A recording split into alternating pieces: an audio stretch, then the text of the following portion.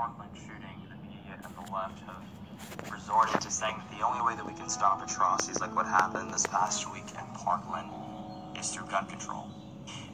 As a high school student, that shooting rocked me. I was scared, as were many high school students across the country when they heard about that. And the last thing that I'm going to sit here and tell you is that I want to be less safe. The last thing I'm going to sit here and tell you is that we shouldn't do something. That is the last thing I'm going to sit here and tell you. But what I will also tell you is that gun control is not the answer. America does not need gun control. America needs Jesus. And also, I don't think it takes someone who's incredibly observant to realize that there's a pattern in all of these shootings. There are gun-free zones. You look at what happened in Parkland, you look at what happened in Newtown, and you look at what happened in so many other places. These are gun-free zones.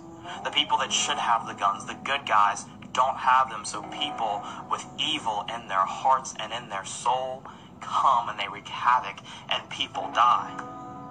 Sons, daughters, husbands, wives, they die because no one with their heart in the right place was able to protect themselves. Kids should not be scared to go to school. Let's make sure that they're not. Let's make sure of that.